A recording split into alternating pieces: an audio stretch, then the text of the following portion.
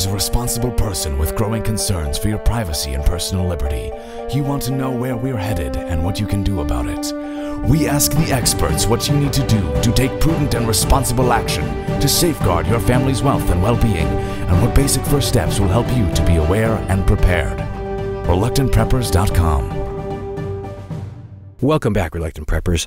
Today our very special guest is a returning visitor, Andrew Hoffman, Marketing Director for Miles Franklin Precious Metals Investments. Andy Hoffman joins us after 2 decades on Wall Street in the mining industry and for the past 4 years plus in the retail bullion industry. In 2011, he joined Miles Franklin Precious Metals as its marketing director. He's penned roughly 1,000 free articles, taped 500 free podcasts, made countless presentations at investment conferences, and he's here with us today to answer our questions about gold, silver, and what is going on. Andy, welcome here to Reluctant Preppers. Oh, it's a pleasure to be back. Now, we've got 2 questions we want to pose to you for sure today. One of them is, what in the world is going on with the low prices of physical gold and silver? People have been saying it's below the cost of production for over 2 years now, and yet it continues to drop and hit new lows. Is this going to go on forever? What's going to stop it from going on? And is the real cost of production much lower than we've been told? And if so, is the floor of potential prices much lower for physical than what we've seen so far? And secondly, in what priority should precious metals take in a preparedness plan for a given family? People talk about food, about shelter, about protection, weapons, escape plans, all sorts of other preparedness that they need to make, but where in that plan, what priority, both from an investment standpoint and a order of getting things done standpoint, should precious metals take in your view, and why? So let's go back and start with that first question. What the heck is going on with physical precious metal prices? How long can this go on? And have we really seen the bottom yet, or have we been given the wrong understanding of what the cost of production really is and what it means to how long this can be continued? Well, you're saying we're told it's below the cost of production. I mean, it is. That's why the miners are all losing money, and they've cut their spending to the bone. They've been hemorrhaging money for years. They're writing off assets. Their debt levels have exploded. Their share counts have exploded because they've had to dilute themselves to pay down their debts and capex because they don't have the profits. I mean, that's you don't need to be told what the cost of production is to know that they're losing money. In fact, a lot of the miners that say they have low cost of production are losing money. I love when they use this archaic. Actually, they're finally stopping, starting to not use it anymore, called cash cost, which for many reasons is a miserable accounting technique. It really doesn't measure anything. But they'll say, yeah, our cash cost for silver is $5 an ounce, and then you see that they lost money in the quarter. So how could it possibly be $5 an ounce if they're losing money at $14, and so on and so forth?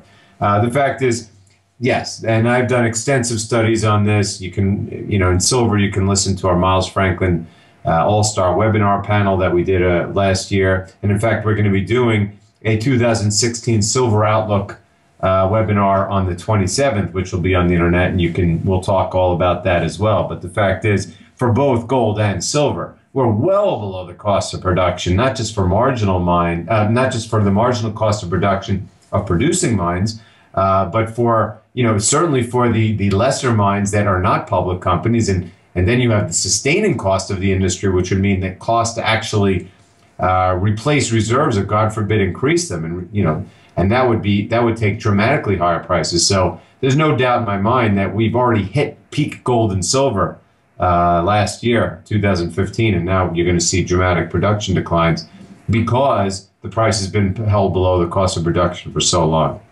As for why are they down for so long, well, in the big scheme of things, 4 years is not that much, but it's been a 4-year period of hyper suppression. I mean, I've been in this sector now since 2002, and I've watched the suppression every minute of every day. But it really was 2011 when as I called them, the cartel, which is basically the U.S. government and the banks that work with them as their partners. They almost lost control of everything. The whole system was falling apart. Gold and silver prices were soaring, and they just doubled their efforts. So they pushed down the prices of gold and silver dramatically to the point where they're below cost of production and destroying the mining industry. But that said, all the things that that caused gold and silver to rise up to those heights in 2011 have only gotten dramatically worse. I mean, back then, if you remember, in 2011, late 2011, when the U.S. lost its AAA credit rating, and it was all about the debt ceiling was 14.1 trillion. Oh my God, what are we going to do? Well, now the debt is 19 trillion. And all those things are much worse. The money printing, all the QE around the world, the negative interest rates.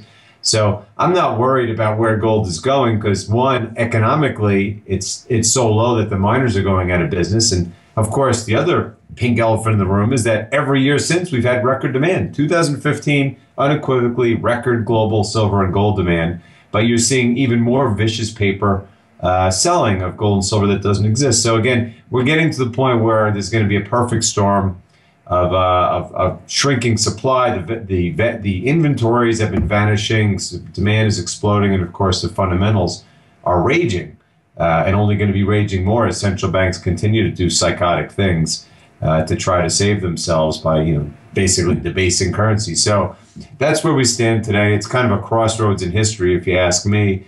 And to answer your question, I don't think even if they were crazy enough to try to push prices much lower than here, that they could, because there'll be no mining industry left.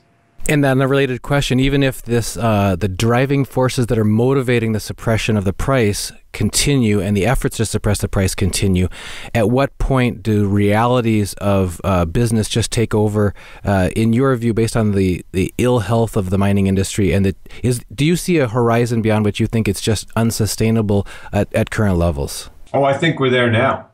I think, and again, we're at the year just ended. So every year, aside from, at the end of the year, all businesses review their operations. They wait for the holidays and they say, what's our game plan for the next year? And so on top of that, where all the mining companies are going to be looking at all their assets and saying, we need to cut back more because we're not making money. They also are required every year to revise their calculations of their reserves and resources.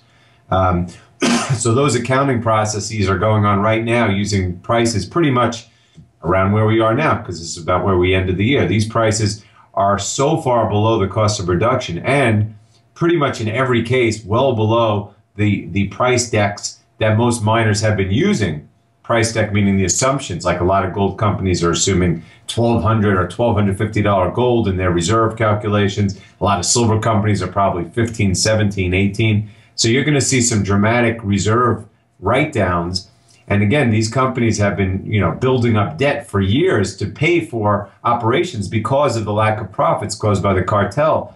So because they're going to have write-downs, they're going to have debt covenant violations because they won't have enough equity, and that's going to cause more cutbacks and all kinds of problems. There's going to be mergers. When you have mergers paralyze the industry as they get together all their overhead and figure out who they're going to fire and what projects they're going to cancel, and they're going to close mines. So that's going to all be going on now. But more importantly, if you're talking about silver specifically, gold is pretty much mined from primary gold mines. But roughly 2/3 of all the silver in the world, maybe even 70% of it, is the byproduct of other types of mines.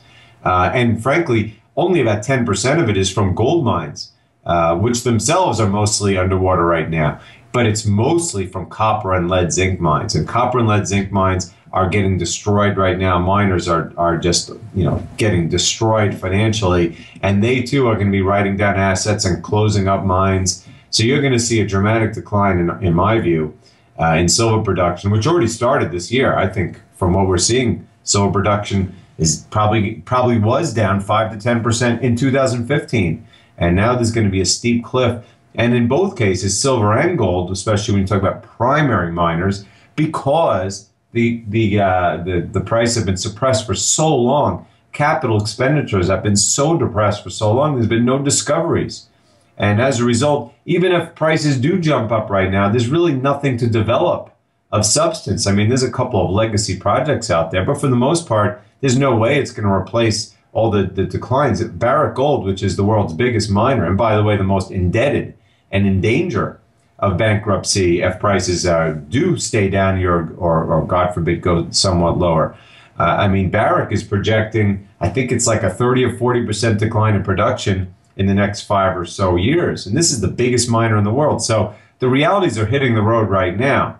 And, I don't understand, this cartel, which really, when I say cartel, the U.S. government does not want people in gold and skewing their paper monopoly on their fiat currency. So they hold the price down. But I don't even see what the motivation would be to make it go lower than it is right now, because they're only going to hurt themselves. They're just going to cause the mining industry to collapse further and cause less supply in a business that's already tightly supplied.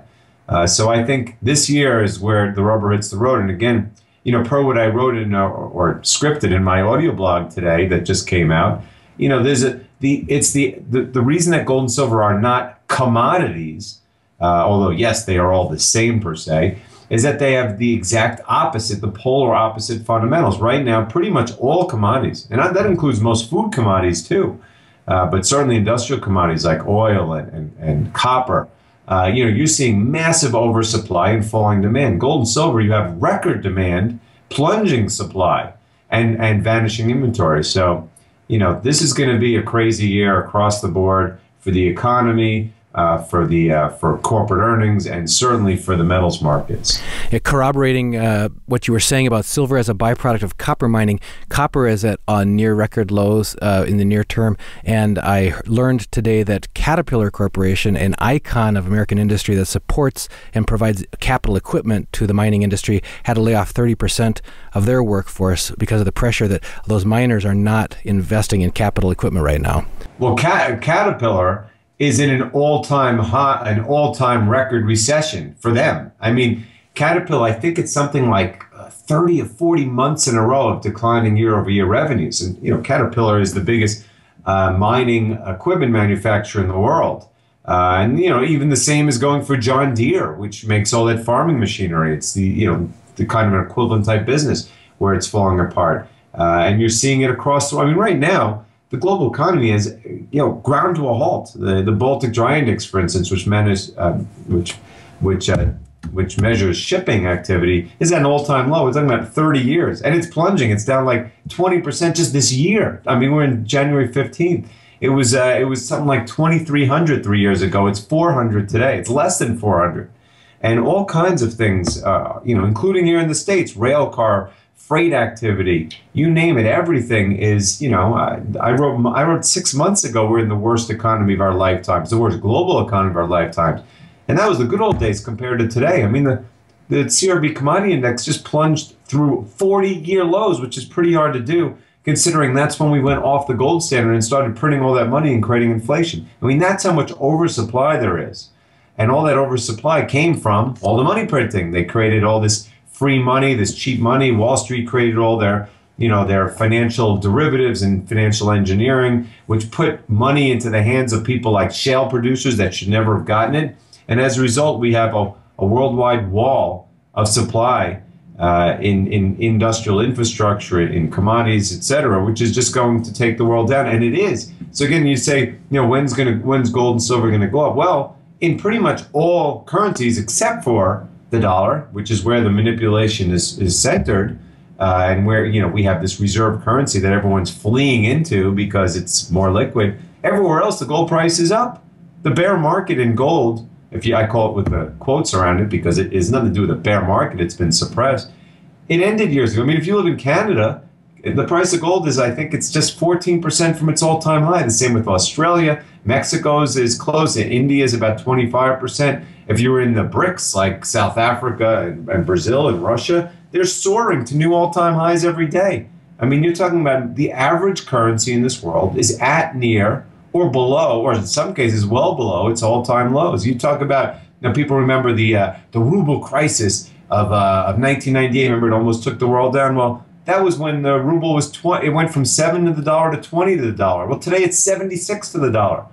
People forget. Remember the Mexican tequila crisis of the mid 90s, when the price of the peso went, I think, from like 3 to the dollar to 6 to the dollar. Well, today it's 18 to the dollar, and you're seeing this everywhere. Remember the paper tigers, the Malaysian currency back in 1998 almost took down the world. Well, now it's lower than that.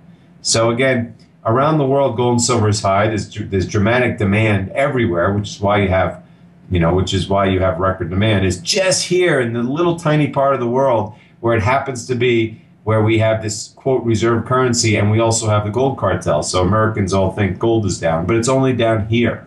In the backdrop of that suppressed price, you've mentioned a couple times the record demand. Could you tell us where is this demand coming from? Specifically, who are the buyers of gold and silver globally? Well, it's the Eastern Hemisphere. I mean, it's China and India. China and India alone, depending how you measure it, some measures out there show that China and India are buying pretty much all of the world's production, which says, well, then where is it?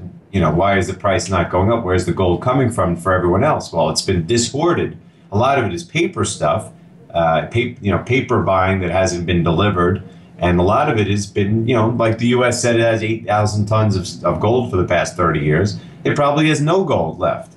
And the same thing goes with the German gold that they couldn't find. Remember, they said we want our gold and they never got it back. So a lot of that gold, we're talking about whatever inventory is out there is on fumes. And what really drives the price at the margin right now is this paper selling on the COMEX. COMEX doesn't even have any gold. So again, I think we're at the end of the road here for a cartel that's been suppressing prices for so long that they've gutted themselves. There's no more inventory. There's no more mining industry. And of course, what they've done is prolonged all the money printing to the point where the whole world is falling apart with the debt and the collapsing economy. And now you have social unrest and wars breaking out. So I think, to me, they always say when, and I say, I don't know when. I mean, I don't predict, but I look at where we are today and I say, I just can't see us getting through 2016 without something dramatic happening. And, look at how it started. I mean, it's not like anything's going to get better. They're not just going to come in and say, oh yeah, the central bank's going to print some money, everything's fine, and we'll get it through another year of Amazon.com trading at .com, at internet stock prices from like the 1999. No, things are falling apart left and right now, and most stock markets are down. Most stocks in the United States are down. Corporate bonds are getting crushed, junk bonds, commodities, currencies. So something is going to happen soon. It's just a matter of what and when. All right, for level-headed individuals who want to protect themselves and their family from a potential upheaval from all the risks that you outline, we've talked in the past about how owning some precious metals is a responsible part of an overall plan. But if we could press you a little bit farther today on where, in your opinion, in a priority sense, does ownership and accumulation of precious metals correctly fit in the priorities of someone who is approaching preparedness compared to the other steps that they could be doing with their money? Well, look, I'm a financial person, but I don't give financial advice. I mean, I wrote an article years ago called Protection Continuum, and really, it's up, which basically means it's up to you. I say a 1 out of 10 on the Protection Continuum scale means move to Manhattan, put all your money in Citibank. And a 10 on the scale means move to a desert island, bury gold in the sand, and forage for food. So you really have to decide what's best for you. There's no right number. For me personally, I mean, most of my liquid assets are in physical precious metals. I think getting out of debt is a good idea. I think if you're going to have cash, don't put it in the banking system. For me, I put it in non-marginable brokerage accounts at companies like Schwab and Fidelity, because they're not in the banking system and they're financially sound. But otherwise, what you want to do with your money's up to you. I mean, if you put it in stocks at record high prices with record bad fundamentals and the banking system, which is, to me, it's completely insolvent. It relies solely on the Fed's free money just to survive, and, the economy's falling apart. That's your choice. I mean, you go outside the financial realm, of course, you deal with on your website all kinds of other things to do to protect yourself. But financially, there's nothing else I could imagine to do with my money. I own my house because I live here, not because I'm investing in it. I own precious metals for long term because they're insurance, and I believe they'll protect my purchasing power from what's coming. And otherwise, I can't think of anything else I really have an interest in owning. Financial assets are all massively overvalued because of all the money printing. So pressing a little bit farther on that point of if a person is taking steps to preparedness, just again, and this is just your opinion, if they're looking after some emergency food, water supplies, physical shelter, ways of protecting those things, at what point in your mind, do you think, yeah, you better also consider precious metals as part of that? Because people talk about, and they've commented quite frequently on our channel about, you know, in a real collapse situation, all you're going to care about, all that's going to matter, all that's going to have immediate value is, like, you know, food and weapons and medicine. Just talking about making it through a chaotic situation where all the norms of society are broken down, that sort of thing. Well, that's the kind of thing where they say you can't eat gold and stuff. Well, you can't eat stock certificates either. I mean, you can't just take, I mean, look, let's say you have $100,000 of savings. Are you just going to take the $100,000 today and buy $100,000 of food and have no money to? No, of course you have to have, quote, you know, currency. Gold happens to be money also in that it preserves value, but you know, you have to have something around to buy things. If people say, well, what if we're in the apocalypse situation? Well, then who cares if you have gold? If you're in an apocalypse, nothing matters. We're talking about if there's some kind of semblance of order in the world. I mean, if people are killing each other, nothing matters except guns. But we're not talking about that situation. I mean, you can prepare for it, and of course, I advise everyone to have food and guns. I do all that stuff too. But we're talking about you have to have currency to purchase things in a real world. And you're not going to be able to use dollars in that kind of situation. And you're certainly going to be able to use gold and silver, and other things. You can think, oh, I'm going to barter. But again, I have an article I wrote years ago, and it's my answer to all the what if questions. It's like, well, what if they confiscate gold, and what if this, and what if that? It's called Priceless Precious Metals versus Worthless Dollars. And you can Google it. It's from like 2012. And it's basically saying any kind of scenario like you're talking about, people say, well, what if this happens? Trust me, you will be happy that you have gold and silver instead of paper. You cross those other bridges when you get there. Because believe me, the government is reactive. They don't just come out today and say, well, we're going to confiscate gold. No, when the dollar falls apart and everything is in chaos, then they come out and say they're going to take the gold. But at that point, no one wants dollars anymore. So you just say, well, I'm happy I got the gold. I'll figure out what to do next. So again, we're talking about preserving your purchasing power. You're not going to do it with paper money. Heck, you can't even get interest on that paper money right now, and you probably never will again, not until it's too late. Now, if people want to learn more about your broader perspectives on what's going on in the world economy and specifically the roles that precious metal can play in options available to them, you mentioned a free webinar. If you could tell us a little bit more about that. And I also understand that you're going to be holding a free in-person information session and discussion in the Denver area, January 28th. Could you talk to us about both of those? Right. And again, Miles Franklin has been around for 27 years. We're one of the largest bullion dealers in the nation. Never had a registered complaint in all that time. And you can, of course, email me at ahoffman@milesfranklin.com.